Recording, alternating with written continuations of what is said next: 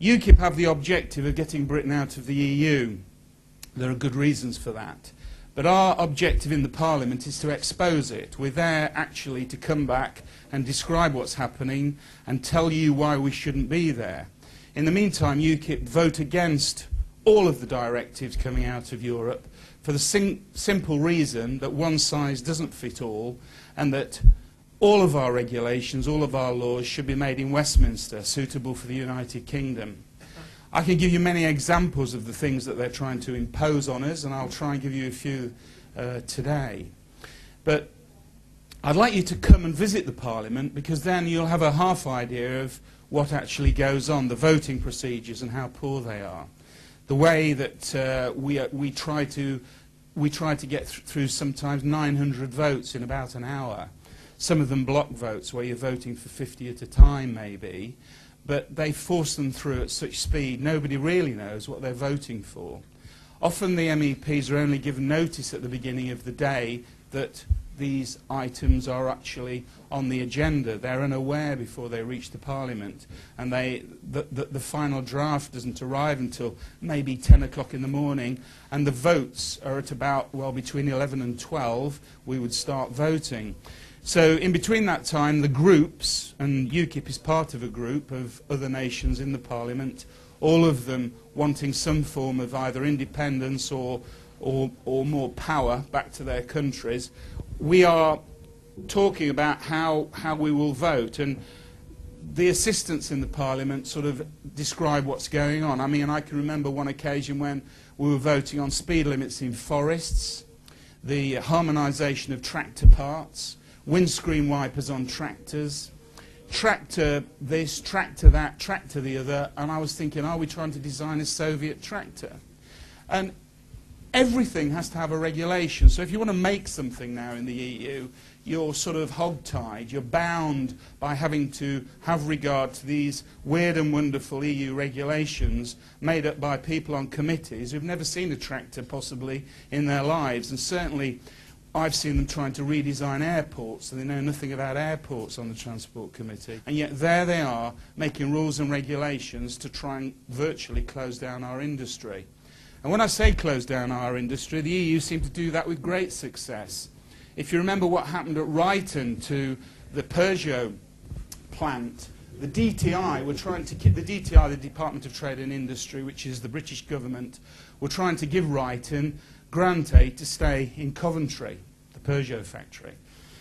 And the EU gave them the red card saying, no, you can't do that. You can't do that because actually it's going to distort the competition. You're giving favouritism to one firm in the EU, and we've got to look after other people like Volkswagen and Mercedes and Renault and all the others. If we do it for one, we have to do it for the rest. The same sort of argument they gave on Rover, you know, because they wouldn't support them really at all until they folded, and then they'll support anybody.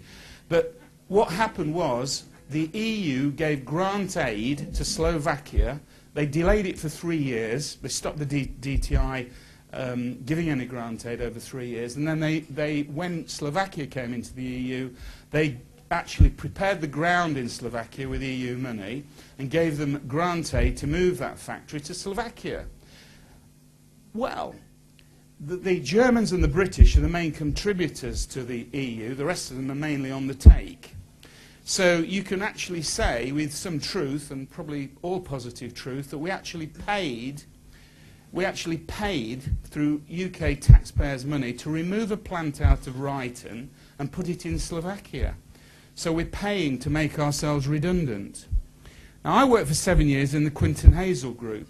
They make motor components. They also distribute, they also retail at the time I was there through Standard Motorist Centres, and also it was the Parkco Group doing wholesaling, all part of the group. So I was the group property manager. I saw how it worked.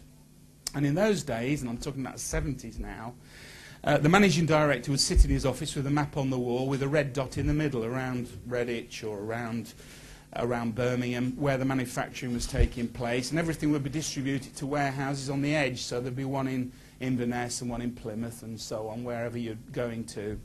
So the centre was around the Midlands, because that is the centre of the UK as they saw it.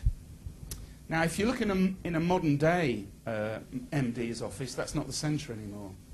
Because now we're in one country called the EU with 27 states, and the objective is to actually distribute across the EU. So the centre is now roughly Germany, probably Poland, because there's a better labour rate there.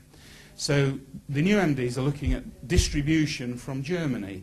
So we're on a cul-de-sac here with a line-up for distribution into warehouses. So as time goes by, our industry closes, it migrates towards the centre, which is more cost-effective because it's always better to distribute to from the centre to the edges.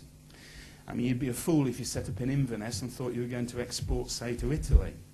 That's how it works. It's better to distribute from the centre. So, no wonder our industry migrates. Those that aren't closed by the labour rate in places like China and India go into the centre of Europe. HP Sauce moves from Birmingham and goes to Holland. The chocolate factories up in York decide that they're better off more centralised, and Nestle's take them over. Today, we've got another steel mill closed, haven't we, up there in the north. Redcar, is it? Up that way. And I don't need to tell you about this. It's happening. You've seen it happen, particularly in this area. I'm a chartered surveyor dealing with commercial and industrial property, and I set up Nattrass Jars in 1980, and you've seen it as well. You've seen industry disappear.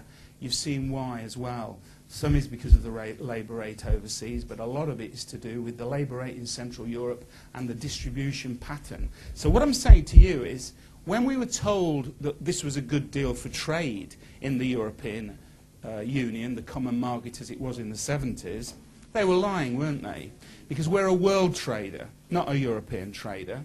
Our ports distribute to the world.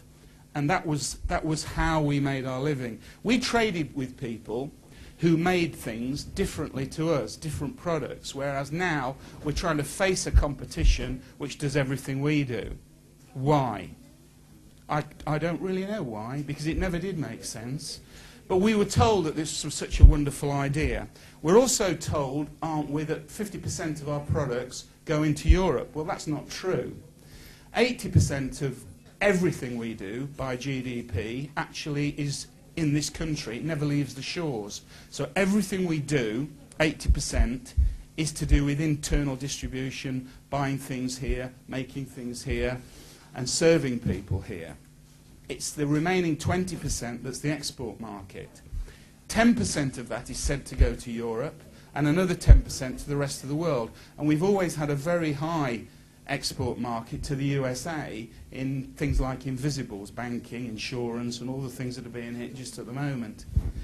And as time has gone by, the European Union have tried to claim more and more that we're actually exporting to Europe, not to the rest of the world.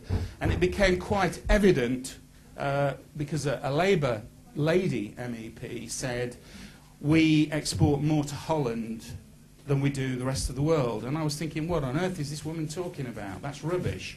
She was looking at the EU statistics which say that our exports, which go through Rotterdam, are actually exports to Holland. Well, they're not. They're exports through Rotterdam in containers from places like Harwich and so on for onward transmission to the rest of the world. So they count them into Europe and don't count them out. So the statistics are bent towards proving that we're exporting to Europe when in fact we're not. We're exporting through Europe, through Rotterdam, to places like Australia, South Africa and the rest of the world.